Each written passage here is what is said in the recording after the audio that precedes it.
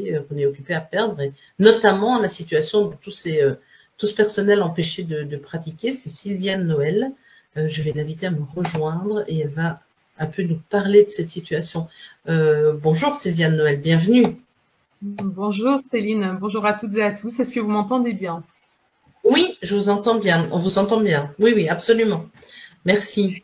Donc, je vous laisse vous présenter. Pardon?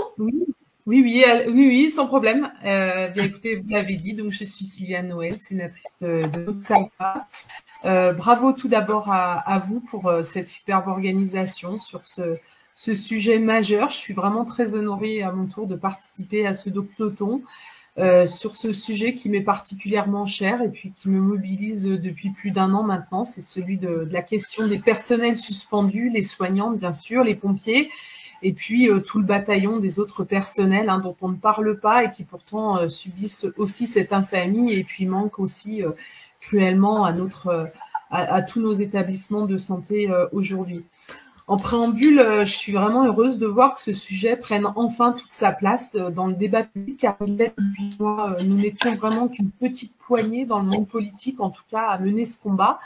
Et au-delà du monde politique, j'ai durant de longs mois été frappée par le désintérêt de l'opinion publique sur la question des soignants suspendus, et même, je dirais, une totale méconnaissance du sujet, où je m'apercevais que les gens n'imaginaient pas une seconde les conséquences que vous subissiez, le sort qui vous était réservé. Et lorsque je constate aujourd'hui la forte mobilisation sur ce sujet, cette prise de conscience qui monte, eh bien, je pense pouvoir dire que nous avons déjà gagné une bataille, et pas des moindres, c'est celle de l'opinion publique qui se montre aujourd'hui largement favorable à la question. Et ça, c'est déjà une belle victoire, car croyez-moi, on revient de loin. On m'a souvent posé la question, pourquoi tu te bats autant pour les soignants suspendus ? Eh bien, tout simplement parce qu'il est pour moi inconcevable de traiter en paria du jour au lendemain ceux qu'on avait érigés en héros quelques semaines auparavant. Il était pour moi inconcevable de vous avoir applaudi à nos fenêtres durant des mois, d'avoir loué votre abnégation face à ce virus, vous qui aviez si malheureusement combattu cette crise sanitaire en dépit de conditions dignes du tiers-monde et au mépris même de votre propre santé, de vous réserver un tel traitement. Et puis enfin, parce qu'on l'oublie trop souvent, le Parlement français s'était formellement opposé à la vaccination obligatoire. Il y avait un texte qui était passé à l'Assemblée nationale et au Sénat qui avait été rejeté, un texte socialiste. Et donc, il était totalement illégal qu'une part de la population y soit soumise en dépit de cette position ferme du Parlement. Donc, dès les premiers instants qui ont suivi la mise en œuvre de cette mesure, j'ai réclamé inlassablement la levée de cette mesure et la réintégration sans délai des personnels suspendus par le biais de tous les moyens ou presque officiels et plus officieux mis à ma disposition. C'est passé par des questions écrites, orales au gouvernement, des amendements, des courriers, des tribunes. J'ai fait des manifestations auprès de soignants suspendus. J'ai participé à des conférences comme celle-ci. Et puis enfin, pour finir, ma proposition de loi déposée au mois de juillet dernier pour mettre fin à cette obligation vaccinale. Et c'est aujourd'hui pour moi une grande satisfaction de voir que bon nombre de mes collègues parlementaires à l'Assemblée nationale et au Sénat, sur tous les bancs, se soient emparés de ce sujet, car plusieurs éléments factuels plaident incontestablement en votre faveur. C'est d'abord le constat unanime que le vaccin n'empêche en aucun cas la transmission du virus, qui rend l'argument de protection complètement inopérant. Cela est d'autant plus vrai que durant toute cette période, on a rappelé des soignants vaccinés mais malades du Covid à venir travailler, il fallait vraiment oser. C'est ensuite le fait que la quasi-totalité des pays au monde ont depuis bien longtemps levé cette obligation. Il faut d'ailleurs souligner que dans bon nombre de pays européens qui avaient envisagé cette mesure, celle-ci n'a finalement pas été appliquée dans les faits et qu'elle n'a donné lieu à quasiment aucune suspension. Je pense que nous sommes vraiment l'un des seuls pays au monde à avoir appliqué cette mesure avec autant de zèle et de rigueur. Et puis, c'est surtout le fait de n'avoir pas rendu obligatoire les rappels de vaccination contre la Covid. Et là, c'est vraiment l'argument massu.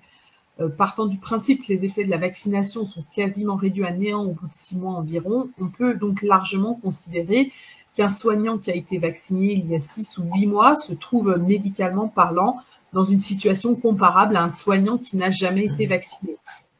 Donc cet argument tue le match, si je peux dire, et je vous confirme que c'est ce qui a largement fait évoluer l'opinion de bon nombre de mes collègues sur cette mesure. Et puis enfin, il faut vraiment être aveugle pour ne pas constater que tous les avis rendus dernièrement sur la question de la réintégration des soignants, qu'il s'agisse de la HAS ou de l'Académie de médecine, sont désormais dépourvus de tout argument scientifique et sanitaire pour justifier cette mesure.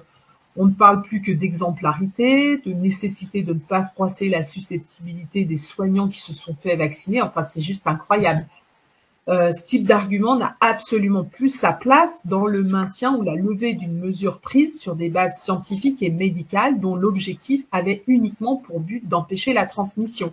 Le simple constat que le vaccin n'empêche nullement la contamination et la transmission aurait dû d'emblée entraîner la levée de cette mesure et c'est incompréhensible. C'est surtout la preuve qu'on est face ici à des jugements moraux qui traduisent une vraie dérive collective vers une médecine et une société de plus en plus disciplinaire et puritaine. Et puis enfin, il n'y a qu'à voir l'obstruction parlementaire honteuse à laquelle s'est livré le gouvernement lors de l'examen de la proposition de loi de la France insoumise à l'Assemblée nationale sur ce sujet, il y a une quinzaine de jours, et qui révèle deux choses. C'est que le gouvernement n'a plus aucun argument à opposer au maintien de cette mesure. Et puis, l'absence des députés de la majorité dans l'hémicycle ce soir-là démontre aussi qu'ils sont profondément divisés et mal à l'aise sur la question. Et pour en avoir discuté avec bon nombre d'entre eux, je peux vous dire que la position du gouvernement est loin de faire l'unanimité. Pour moi, le gouvernement est donc aujourd'hui acculé de toutes parts. La France est très isolée sur cette question. Et j'espère très sincèrement que cette position va vite devenir intenable pour eux. Je ne peux honnêtement pas dire que les difficultés de l'hôpital et de notre système de santé en général se limitent à la question des soignants suspendus. Ce serait pas honnête de ma part. Nous savons tous que les causes du malaise de l'hôpital et de notre système de santé, elles sont nombreuses, elles sont anciennes.